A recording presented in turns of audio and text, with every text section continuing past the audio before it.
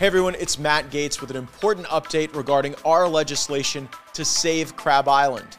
Unfortunately, federal bureaucrats at the Department of Interior are trying to impose a commercial services strategy that will put our mom and pop businesses out of business, that will limit the enjoyment of Crab Island, and it won't do anything to make people safer. So because we had a single subject spending bill on the Department of the Interior, I took to the floor to make the case that our state and local governments were best prepared to manage Crab Island, not the federal Department of the Interior.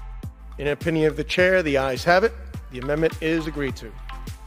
I want to thank the great folks at the City of Destin who passed a resolution in support of my legislative efforts to keep local and state control over Crab Island, not to have federal intervention that will limit the entrepreneurism and a lot of the fun.